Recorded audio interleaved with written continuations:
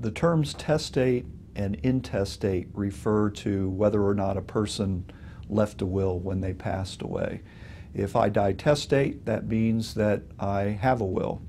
If I died intestate, that means I did not have a will. If I die intestate, Florida law basically writes a will for me because we have a statute that determines who my estate will pass to.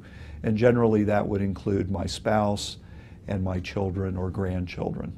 If I don't have any of those folks, then it would go to my more remote descendants, possibly my parents or siblings or nieces and nephews.